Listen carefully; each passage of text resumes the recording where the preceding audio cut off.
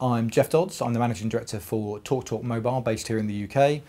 Prior to that, I was the Chief Exec for Tele2 in the Netherlands, a telecoms business, mobile and fixed line operator based out in Amsterdam. So when I arrived there, the challenge set to me and then by default to the team was to build the world's first 4G only mobile network. And we had a few mobile sites that we built on arrival early in 2014. And when I left there in the first quarter of 2016, it was with a mobile business that had been launched for 5 or 6 months, was boasting coverage of around 95 to 100% in terms of population and geographic coverage in the Netherlands, and was rated as one of the best 4G mobile networks in the world. So it was an amazing mobile network that had been created by the team there in Tele2, and they did an exceptional job, but they wouldn't have managed to do it in that timescale without the support of Mentor. So I think I look back on my time there as being really exciting, often crazy, sometimes stressful, but really successful. So Mentor are not really like any consultancy I've worked with before, and I actually hesitate to use the word consultancy because that would conjure images of strategic consultants, people that come in short order, look at your organisation, perhaps give you some guidance strategically about areas you should be looking at, and that is so not what Mentor do. So Mentor, for me, are an organisation that have a lot of experience, a lot of skill, a lot of, I guess you would call industry veterans who have been around big projects, big programs, and delivered them effectively over the years. And they will come in and look at very large, very complex business critical projects. And they won't assist you with thinking about them, but they'll assist you with delivering them. They came into the business, did a health check, and an audit really. They spoke to senior leadership, also spoke to the people working and operating on the ground, then spent a few days really trying to process that information and I guess compare it to situations they've been in the past. Then came back with a recommendation based on what they thought was achievable and in the timescales they thought it could be delivered, and then from there built a plan. One of the things I particularly liked about working with them though was that they became part of the team very quickly. So the program director for Mentor on our project reported directly into me. So he became one of my team, sat as part of my leadership team, helped and advised across all aspects of the business, but was very clearly accountable for this program.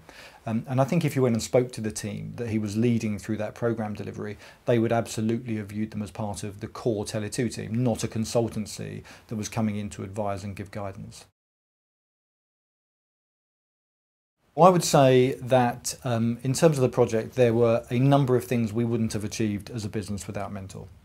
So clearly all CEOs would sit here saying, I'd rather not have spent the money, I'd have rather we managed to achieve it faster, but there is no question we wouldn't have got there in the time that we did without the help of Mentor. So I think you have to be very careful before you start engaging consultants into your organisation to help deliver what are really key strategic projects. And you have to decide what's core to your own business and what you need to deliver, and also what's not core and where you need expertise to help you. And I think there was a real hybrid with us and Mentor, which was we didn't have the experience and they did. We also, people don't build mobile operations every year. It's kind of a one-time deal. So it's not an experience or a set of skills that need to be core to your business unless you're rolling them out for a living. And we weren't rolling them out for a living. On the other hand, the running and the operation of and the maintenance of a mobile network had to be core to our business. And what we were able to agree with Mentor was there are some parts they were going to take accountability for, but we didn't need to transfer the knowledge into the organisation. And there were other parts they would take responsibility for, but we had to build up the knowledge base within the organisation so that when they left, we left an organisation absolutely in control, understanding how to manage that. And I think they got that balance just right. My personal experience, I think way too many organisations underestimate operational requirements and execution. They just underestimate it. So they look at massive strategic projects and programs that are critical to their success, and they assume that their organisation can deliver them without the right people with the right levels of experience and the right levels of knowledge. And I think that's a massive gap in most organisations. And I think grown-up organisations realise where they're strong and where they're not, and where it's a key strategic strength and where it's not. We all do it for strategy. So if we think we have a strategic gap, we wouldn't think twice about employing a strategic consultancy to come in and help us bridge the gap. But very few organisations think about it operationally and executionally, and I think that's a big gap. And without question, Mentor are great in that space. I would sum Mentor up as a collective of highly experienced, highly knowledgeable people that have worked in big businesses on very complex programs and projects.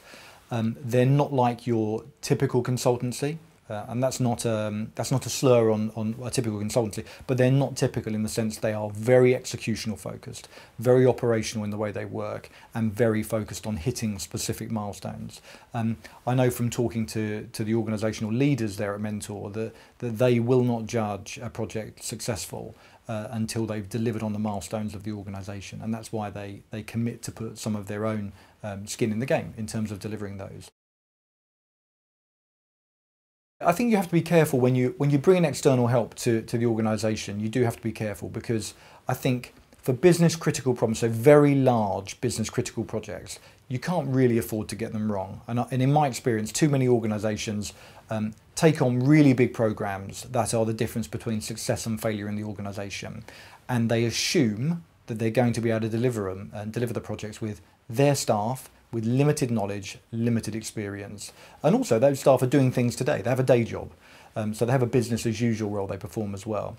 So for me, if I walked into a business that had a massive program to deliver that was business critical, and I didn't believe we had the skills and experience in the organisation, absolutely I would hire them again in a heartbeat, wouldn't think twice about it.